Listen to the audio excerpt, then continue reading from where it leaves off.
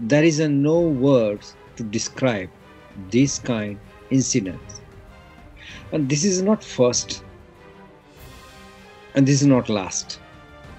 In reality, Indian rotten mind, in particular village, when Dalit men get married, the first night, the Dalit woman must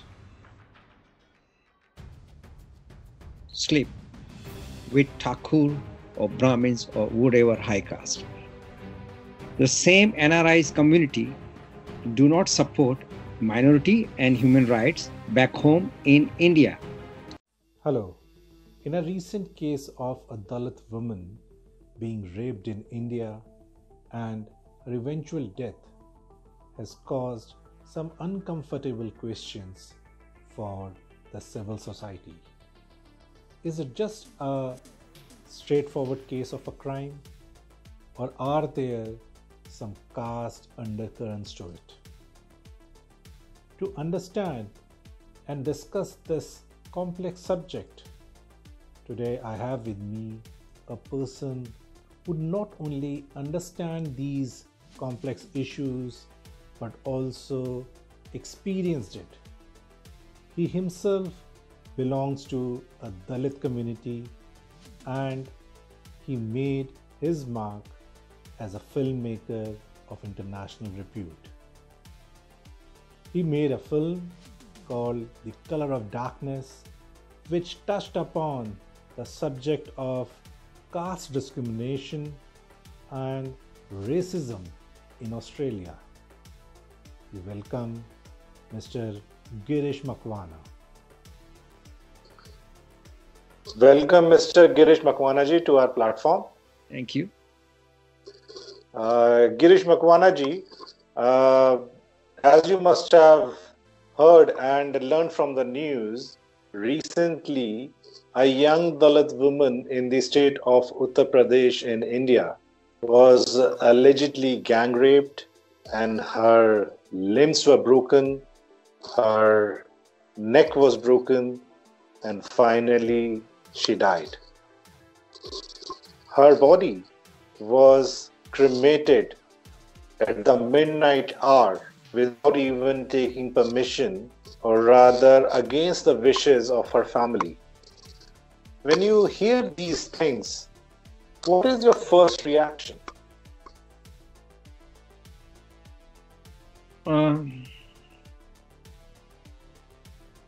My first reaction, I was speechless. I was shocked.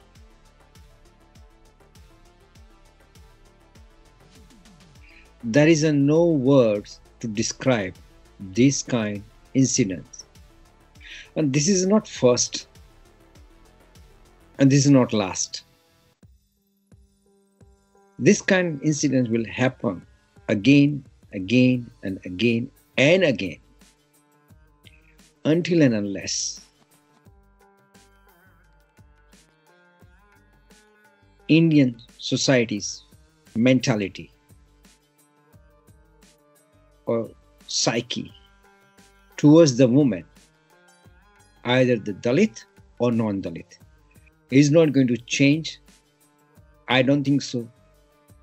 I can see anything change or different.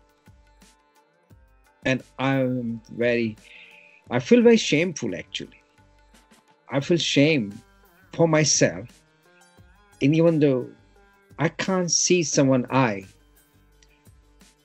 and tell myself, come from India. I know not every man and everyone is like that, but we have to, now time's coming, we have to think about ourselves. And this news is very shocking.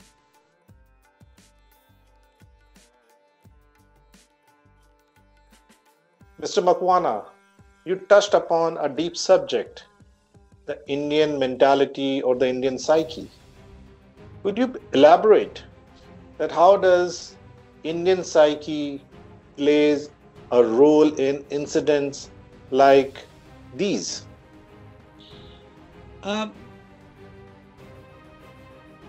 In reality, it's rotten mind of Indian rotten mind. And we Indian carry a lot of tradition from centuries.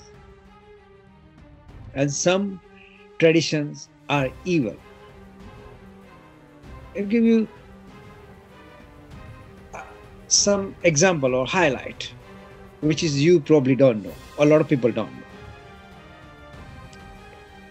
And that tradition carry exploitation, discrimination, and legalize rape. In Gujarat, in Dalit community, in particular village, when Dalit men get married, the first night, the Dalit woman must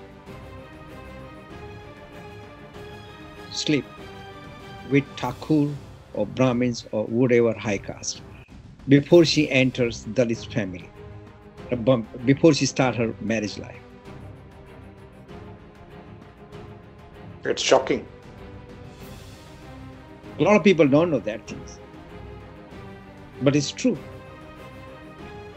Because born as a Dalit, born as a woman, is very hard. So what do you think? This is not legal rape? Absolutely. Mr. Makwana, what you have just told has truly stunned me. Just playing as a devil's advocate, there is a recurring question or a recurring thought which a lot of people say, which is that the caste system or the caste discrimination in India is actually British legacy. They say that it's the British which emphasized the role of caste within Indian society. And actually, it's the Britishers who are responsible for all the caste atrocities in India. These are not my views, but I've heard a lot of people, and I'm sure you must have also heard this from a lot of people. So what would you say on that? First, I'll request those people, they should educate themselves about Indian culture and India.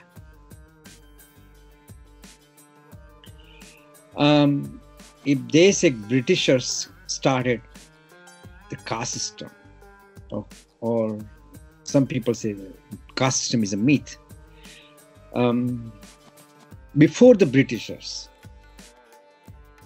we have Devdasi tradition, another form of the exploitation of women. Think about those parents, they have to give their daughter in temple. It's like legalized prostitutions. I can tell you more further. Majority part of India, Dalit men and Dalit women especially, they can't wear top of clothes. They have to bear chest topless and without shoes. And not on that, they have to carry the broom like tail. So when they walk on the street, the footstep was wiped out because it's a public, those days, dust road, so no one can. So that much discrimination.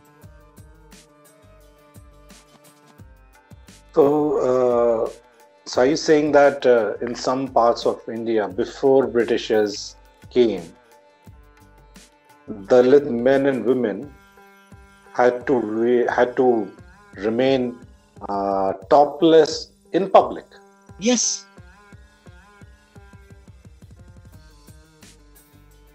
They have, see, that's the double standard of our society, the how hypocrites we are. There's a, if you, Gujarat, Siddharth Jai Singh time, I think 1,000 years before something, I forgot the, but Siddharth Jai Singh time, this tradition was exist, and history says that time they stopped this kind of tradition. But in modern 20th century, the tradition a little bit improved or a little bit upgraded. We can say modernized. Now, a lot of places you can't ride the bicycle middle of the town or village.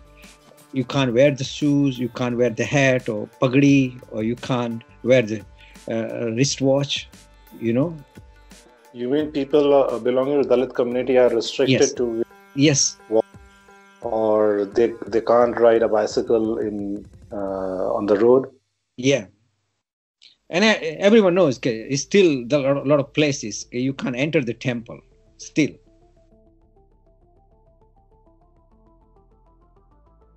So if these people thinking, oh, Britishers create these things, so I think they're living in some another, I can say, la la land. Or they are very privileged people because they don't know what India is.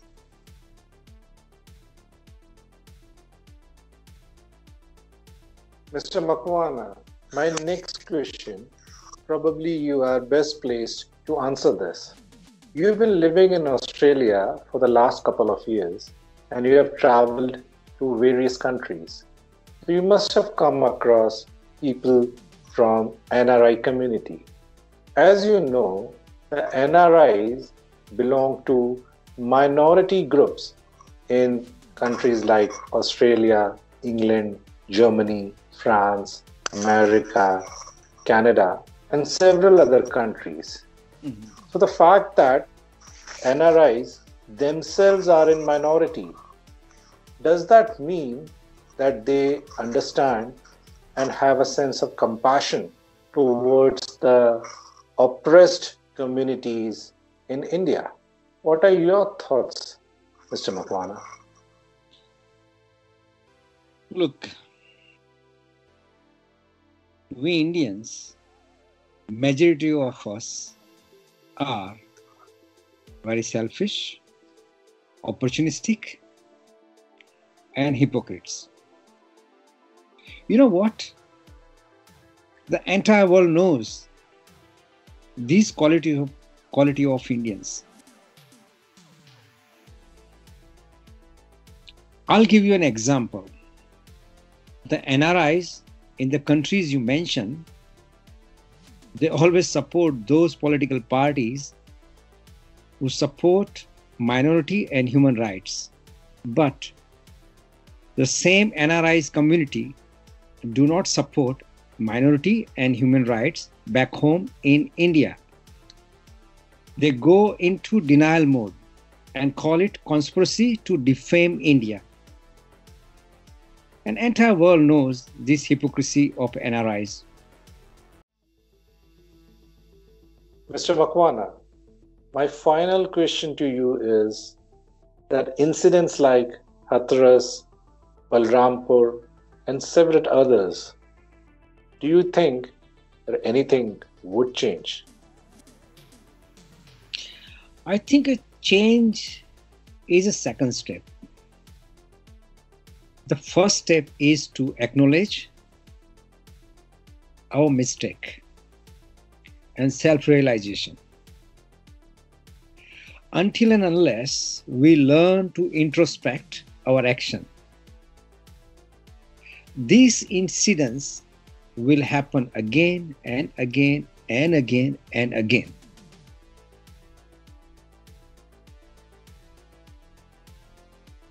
Well, Mr. Makwana, thank you for your time, and I really appreciate it. And I myself learned a few things which I was not very aware of.